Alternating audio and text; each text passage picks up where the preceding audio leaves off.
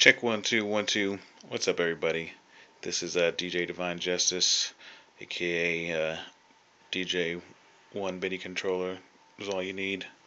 This is just a continuation on my APC20 sample deck mapping, because I figured out how to get multiple pages out of a sample deck.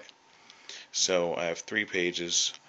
One is for track decks or 4-deck control. One is for sample decks, and one is for effects. On this first one, I guess just to start it off, this works on as load to deck, and then when load to deck is engaged, these 2 buttons will scroll up in your tree, and this button all the way on the far right will expand and collapse. So I can go down. Then this knob will scroll through your tracks, and these top 4 will load tracks a lot faster if you have a faster computer, but it does the job. So let's get 4 tracks in there just by random. Then push this button to go back out of that. Now you saw when that happened, it lit up and it let me know that this track, all 3 of these have 1 cue point. As you can see, that one, and that one are lit up, and then this track has 2 cue points because you have A, B, C, and D, and then over here it's divided up into 4 of 2 rows each of A, B, C, and D. And this first cue point, all my first cue points go to load, so I made them be a different color. It's just they'd be easier to see. So you can see works as cue point 1, 2, 3, 4, 5, 6, 7, 8. Also, when this is engaged, like as a shift mode, these buttons then turn into bend back and forth, bend down, bend up. This actually takes the tempo up and down. And when sync is engaged, normally this button is sync, but then it will set this also as the master. Sync also starts it playing, so if this track over here, for instance, wasn't also already at 128 but was down at 125, whenever I press sync, it'll start it playing and it'll sync it to whatever the master tempo is. So this one's 128, this one's 120, whatever. I press the sync button, it starts it playing and syncs it. Also, because this button is engaged, it thought to switch that to the master. If I take that off, leave it on, it'll switch this other one back to the master. Take it off, it'll just turn sync on and off, but this one's already playing and already synced.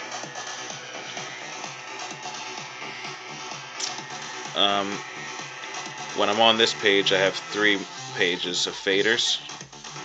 This first one is 4 volumes and 4 filters, so these 2 work as the volumes for those 2 tracks that are playing. Then right next to it you got the filters for those tracks. I can turn them on and off. Bring the filters down, bring it up for that track.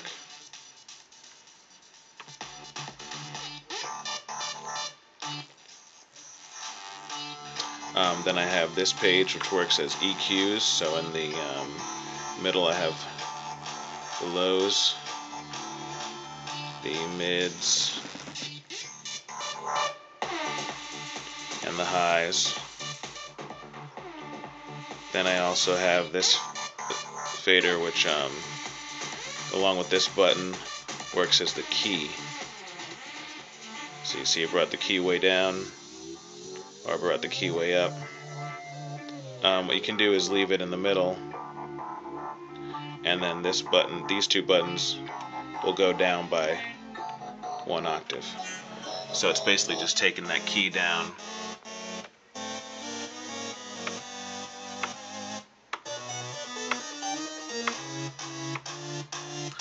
just by one. And so then also that's for the top two decks. If you want to do the next two decks down, this button is basically the same thing, where you got your lows, mids, and highs for C and D, and the same thing with the key on and off. I usually use it in this mode a lot. Then it just goes back.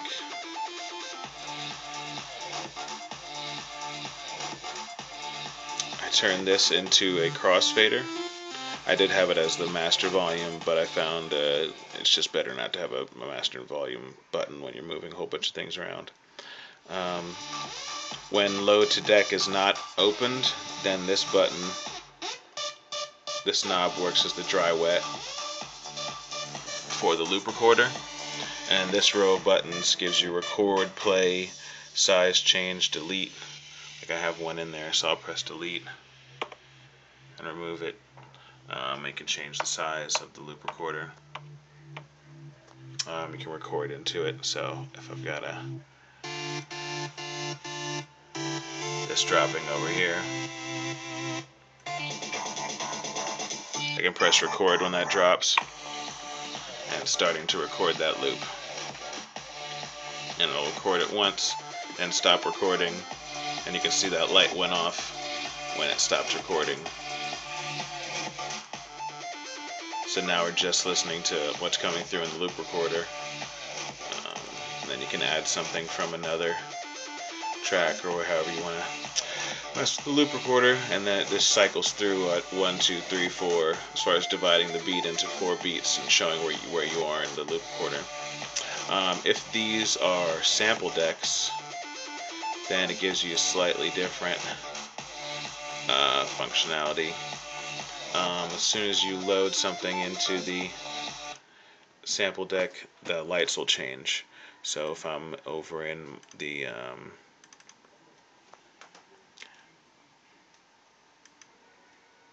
content for loop recorders, as you can see, as soon as I put one in, that first light lights up,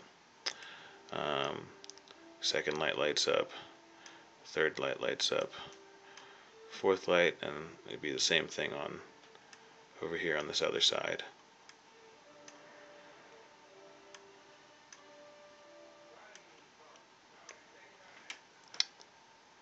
Or it should be once I'm finished doing it the right way. Now that shows as play. This is kind of just playing, triggering through the loops. And this would actually loop them.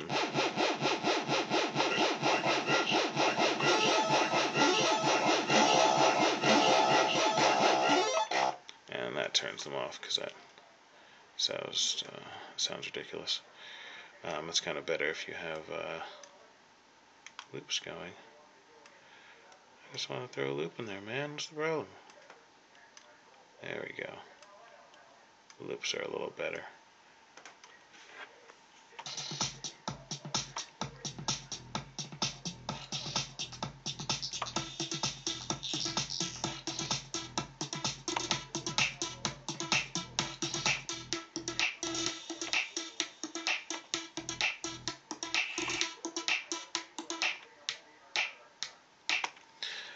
So that's pretty much it for that first page. The second page is just for sample decks.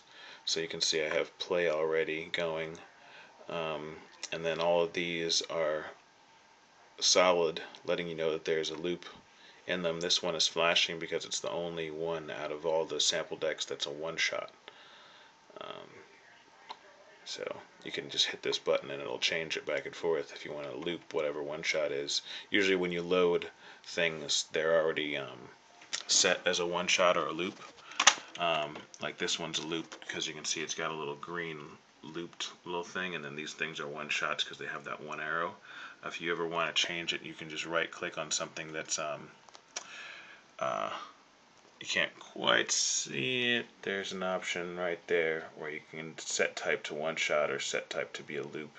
And if I set this to be a loop, it'll play as a loop, obviously. On this page, I have a bunch of modifiers. I already made a video about that, so it'll probably be easier for you to just watch the one on sample decks. These are all modifiers like load, play, mute, retrigger, erase, and load to deck.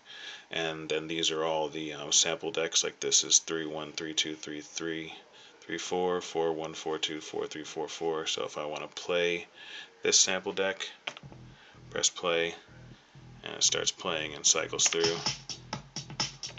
And lets me know what's happening, where the beat is and when.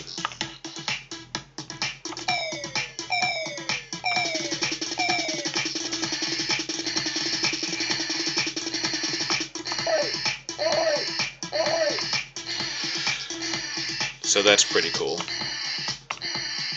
And then I can go back and stop playing it, play it again. Mute does obviously mutes it on and off, and then this one lets you know that it's muted and also works as a temporary mute.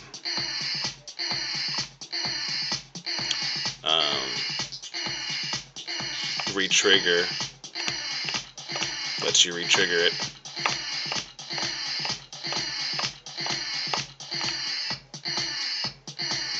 Let's go ahead and take mute off. Stop that one. Another cool part is that on these, I have it so that these will half and then reset and sync. So you'll see this won't cycle all the way through, it'll only cycle through half it again.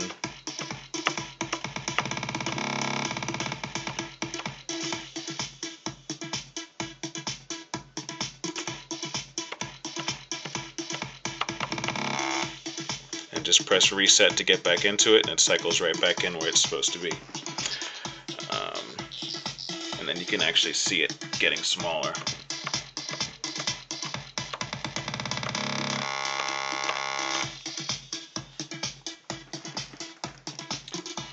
On this page I have two settings for the faders. This will be volume. So you see I've got those two going. Brings down the volume, brings the volume back up. This row is my row of filters on and off. So if I go to filters and do these same two, and it won't take over until it gets to the mid. And see, it brings the filters on both of them down. Brings it all the way back up. And then once you get to the top, you just take them out.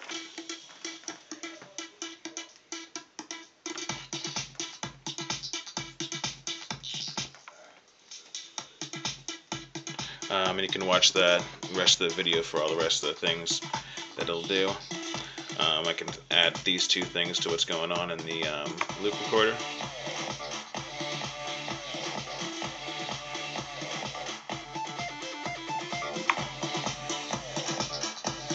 Stop these from playing. Then now we're still just hearing what's coming through the loop recorder. And then this is the volume for the loop recorder. Then this third page is for my effects. I still have to fix the lights so that the last one doesn't carry over. These four buttons work as turning the effects on and off for each track. So you can see right now they're all on. You can turn them off. And then if beat's playing, it has kind of like a MIDI fighter effect.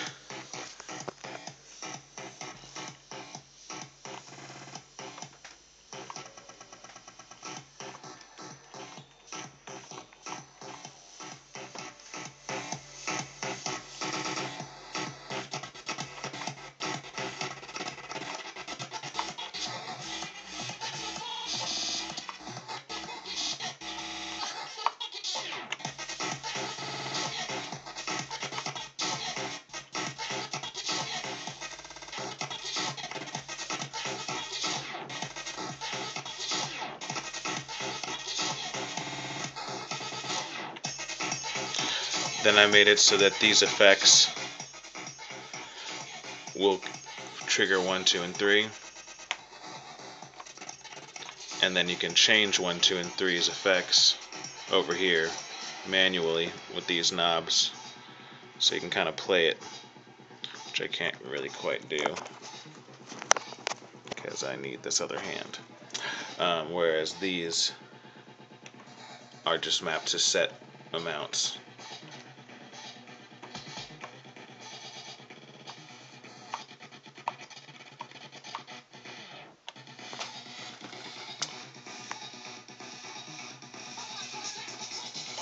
And then these also, all the way on this side, are your complete dry wet for the effects. I'm trying to think, I think that's it. Yep, these load when you're over back in filter mode or track mode, and these also work as your cue, so you can cue tracks.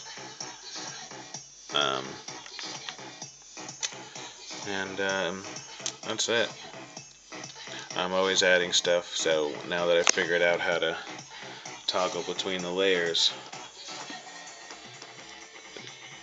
then if I think of something else and I need another page, at least now I know how to do it. So thanks to everybody who asked for the TSI for the sample deck one, and hopefully this one will be even better. Thanks for watching. DJ Divine Justice, as always, practice and enjoy. Peace.